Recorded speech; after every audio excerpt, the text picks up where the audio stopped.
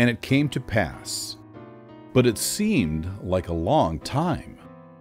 Written by Brother Jim Scrow, narrated by Brother Jerry Morley. And it came to pass. Quote, "And it came to pass that when the thunderings and the lightnings and the storm and the tempest and the quakings of the earth did cease, for behold, they did last for about the space of 3 hours. And it was said by some that the time was greater. Nevertheless, all these great and terrible things were done in about the space of 3 hours. And then behold, there was darkness upon the face of the land." End quote. 3 Nephi 8:19. Does some time seem longer than other times? When Jesus entered into Jerusalem for the last time, he was taking his final walk to the cross and eventually to his death. A walk that no man or angel could walk for him. That day, the people cried out, saying, quote, "Blessed be the King that cometh in the name of the Lord, peace in heaven and glory in the highest." End quote. Luke 19:38. The people knew that he was a good man, that he had healed the sick and cared for the sinner, but they did not understand who he was. Many of these people had seen him grow up as the carpenter's son. They'd heard him preach a gospel of love for 3 years in his ministry, and yet they still did not understand his mission. Soon, their voices would be stilled, and not one of them would praise the King of all the ages. The Book of Mormon tells us in Jacob 4:14, quote, "But behold, the Jews were a stiff-necked people, and they despised the words of plainness, and killed the prophets, and sought for things that they could not understand. Wherefore, because of their blindness, which blindness came by looking beyond the mark, they must needs fall. For God hath taken away his plainness from them, and delivered unto them many things which they cannot understand, because they desired it. And because they desired it, God hath done it, that they may stumble." End quote. These people were looking for a Messiah to deliver them from their earthly bondage to Rome. But Jesus had come to deliver them, and us, from our sinful bondage, and to bring us back into God's eternal presence. Although they praised him that day, it would be a few hours later that many of the same people would cry out, "Let him be crucified!" Matthew 27:22. Their praise would turn to anger, and their support to condemnation.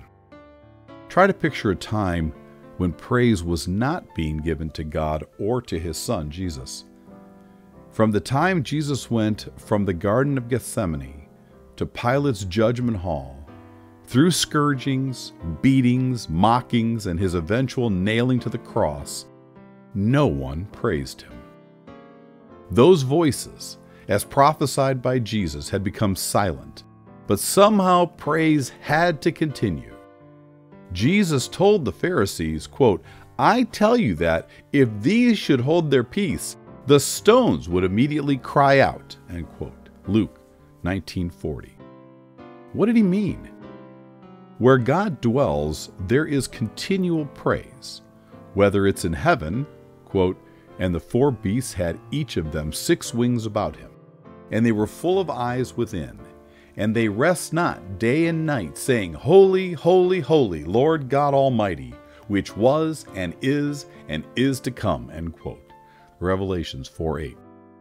Or on the earth by us, quote, "By him therefore let us offer the sacrifice of praise to God continually, that is, the fruit of our lips, giving thanks to his name." End quote. Hebrews 13:15. But when Jesus made his final walk to the cross, he was not being praised by his family or his followers. Peter denied even knowing him. God could not spare his own son. He had to deliver him to die.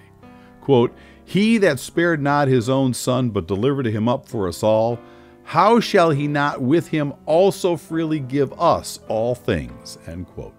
Romans 8:32. If he spared his own son, God would have gone against his own word, and the plan of salvation would have been frustrated.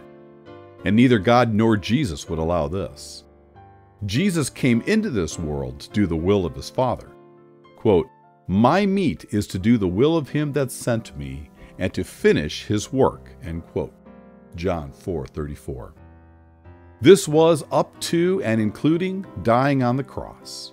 Quote, "And he went a little further and fell on his face and prayed, saying, O Father, if it be possible, let this cup pass from me. Nevertheless, not as I will, but as thou wilt." End quote. Matthew 26:39.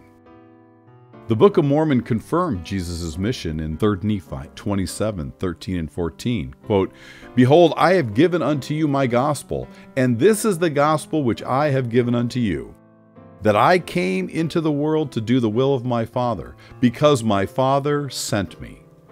And my Father sent me that I might be lifted up upon the cross.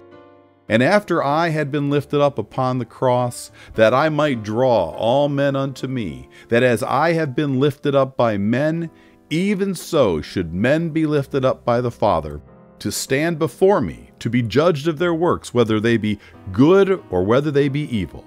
End quote. 3 things are clear. 1, God would not stop his Son from dying. 2, Jesus would walk the road of Calvary. 3, praise to Jesus had to continue. So where did praise come from when Jesus was hanging on the cross?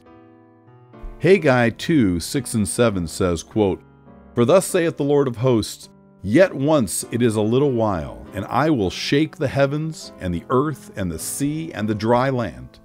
And I will shake all nations, and the desire of all nations shall come.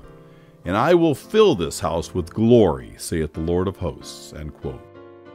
Haggai was prophesying not only about the coming of the Lord Jesus, but the time when he would glorify God.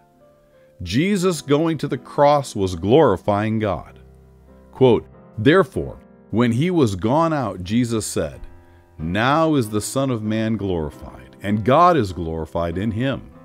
If God be glorified in him, God shall also glorify him in himself, and shall straightway glorify him." End quote. John 13:31 and 32. Jesus then said in John 17:4 and 5, quote, "I have glorified thee on earth. I have finished the work which thou hast given me to do. And now, O Father, glorify thou me with thine own self, with the glory which I had with thee before the world was." End quote. So how did God glorify Jesus? The God of all nature praised his Son as only he could when the voices of the whole human family became quiet. Quote, "And it was about the 6th hour, and there was darkness over all the earth until the 9th hour. And the sun was darkened, and the veil of the temple was rent in the midst." End quote. Luke 23:44 and 45. Quote, "And behold, the veil of the temple was rent in twain from the top to the bottom, and the earth did quake, and the rocks rent." End quote. Matthew 27:51. God could not be angry with his Son for doing his will. He praised him and showed his great love and approval in the only way he could without disturbing the greatest sacrifice ever made in the history of man. When Jesus was hanging on the cross, he was badly beaten, and he had lost most of his blood. He had a crown of thorns on his head, nails in his hands and feet. He barely could notice what was right at the cross, John and his mother, let alone things at a distance. But he knew it was dark, and he could feel the earth quake. He heard the rocks renting. God was confirming his love for his Son. God was letting Jesus know, through nature, this was his will, and God was well pleased. God told the Nephites after Jesus was crucified, quote, "Behold my beloved Son, in whom I am well pleased, in whom I have glorified my name. Hear ye him." End quote. 3 Nephi 11:7. When the sacrifice was complete and the earth was still, man again would start to realize who had just died on the cross and again begin to praise him.